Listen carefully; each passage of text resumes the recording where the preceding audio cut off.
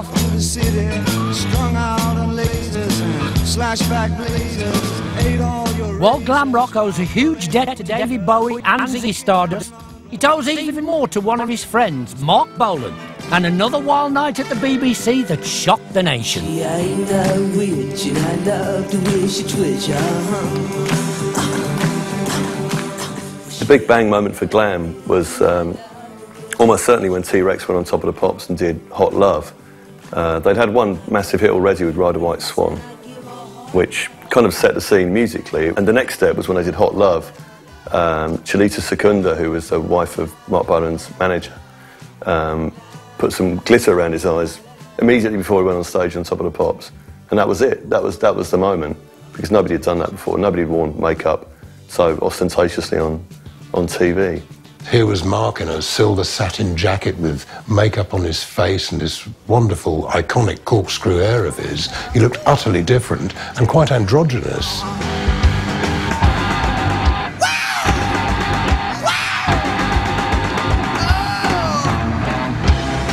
So I remember seeing him on TV around a friend's house, and suddenly started to take a real big interest in music and the charts. It was a big talking point. All the kids on the street were talking about it. It was a real eye-opener. He added visuals to a great new type of sound, and he was the big bang moment when he came on the scene. I remember that I just loved it, and I liked the way he stood, and I liked the way he played guitar and the way he moved. And it was T.Rex that really made me want to get into music as a career. Like his old friend David Bowie, Marc Bolan and T.Rex had become a sizzling pop sensation. Glam mania quickly spread like teenage wildfire. The key moment for me came in summer 1971 when I first heard Marc Bolan's Get It On, and that grabbed me in a way that nothing had grabbed me before. And from that moment forward, I was completely obsessed with acquiring every snippet of knowledge I could about Marc Bolan, both in his personal life and in his career. No matter who was your pop idol, obsessions like this didn't come cheap for teenagers on a pocket money budget. In 1971, the typical album cost £1.75, £22 today. And it wasn't just vinyl eating up the fans' money. I'd go to the gigs as a teenager and I'd pick up all the merchandise that was on sale. I'd buy it all. I'd buy things like these souvenir rosettes that would cost a fortune. This was probably about £1, £1.50, something like that, and be basically very simple, but wear it with pride at the concerts. I worked in a local supermarket for a little while, I did a paper round for a little while, and somehow managed to scratch money together to buy favoured records. I actually went out and bought a pile of sequins and sort of sewed them onto a scarf, a Slade scarf. I'd sort of wrap it around my neck and it would reflect at the concerts. All the lights would come off the sequins so that I could be seen at the gigs and the band would actually look at me and make eye contact. I had quite a bit of time on my hands, and I used that time to hunt down Marc Bolan in the West End of London. That's where his management's office were located, in New Bond Street. And I made it my business to go down there quite regularly and just sit on the doorstep waiting for him to show up. I became friendly with about a dozen teenage girls who did exactly the same thing each day. And it became kind of a social club. So one day during February 1975, Tony Howard, Marc's manager, popped his head out of the office door and asked us, Marc's fans, whether we'd be interested in appearing on a TV show with him as his fans, to sit around and gaze admiringly at him. And obviously we jumped at the chance. Here he comes now. When the show itself proceeded, he was then asked about how he goes about composing his songs. And at that point, he gestured for me to hand him the guitar, which I did, and he strummed 4 chords and sang over them. And to my chagrin, I remember exactly what chords he strummed and what words he sang over it.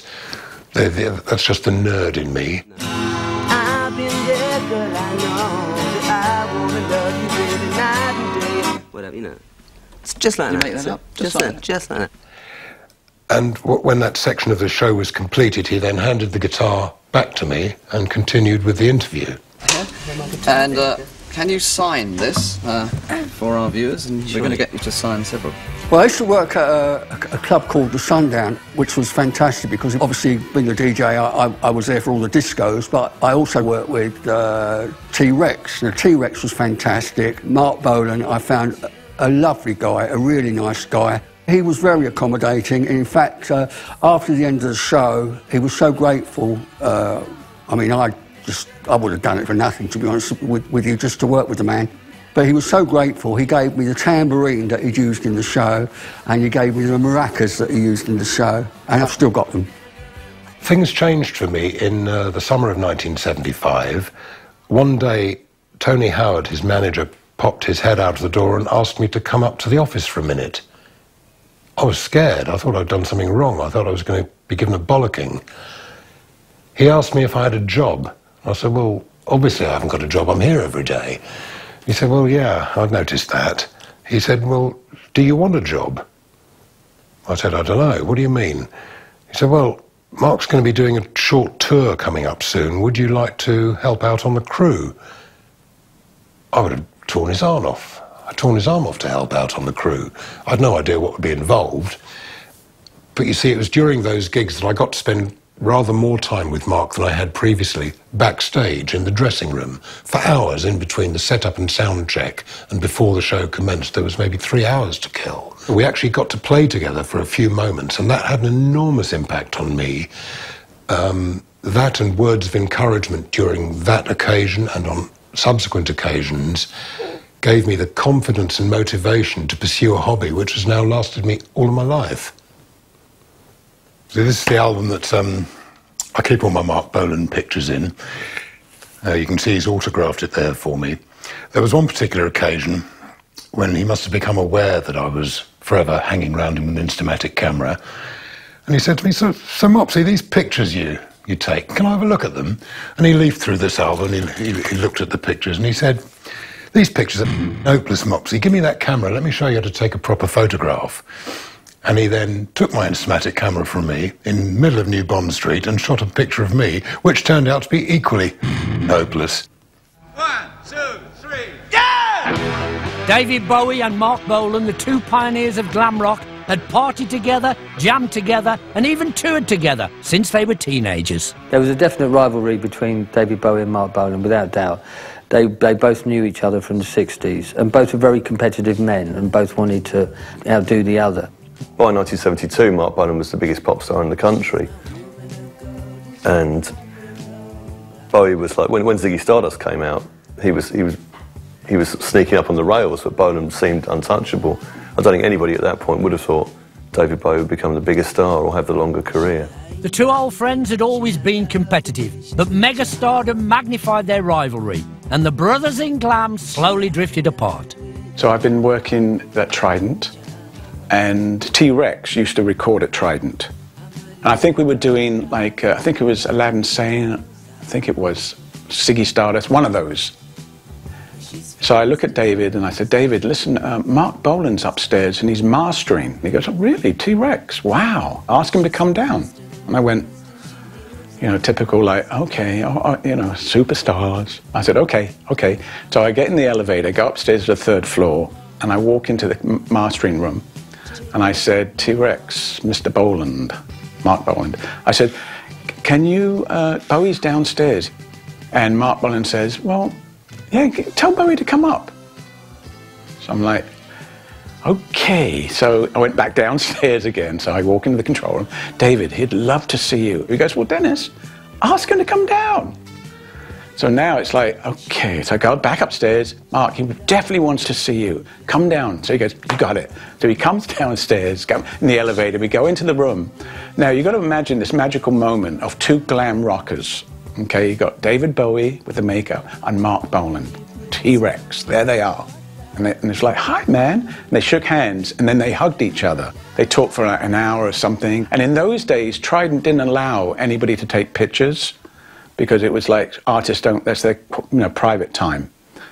And I thought, what a magical moment that would have been, just to take a picture of them just shaking hands and hugging, the two mega stars of glam rock. In September 1977, the two founding fathers of glam rock performed together on Bolan's ITV series Marc. 9 days later, the music world was shocked to its core. I'd by then left the group of teenage girls and I'd taken up employment with a UK high street bank. I'd woken a little late that morning, that Friday morning, and I got dressed as quickly as I could and I marched to work, arriving a few minutes late, and for some reason the staff seemed surprised to see me. My boss seemed surprised to see me. There was a peculiar atmosphere in the office. I said, well, what's the matter? I'm only a few minutes late. And my boss called me over and said, you haven't heard, have you? I said, heard what? I was, oh God, you really don't know. You better come with me for a minute. And he led me into the restroom behind the office.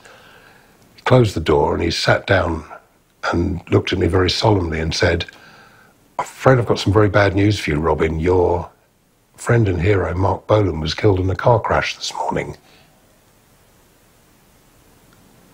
I had no idea what to do or say. He said, Robin, I think you better go home. He knew how devoted I was. I think I went numb.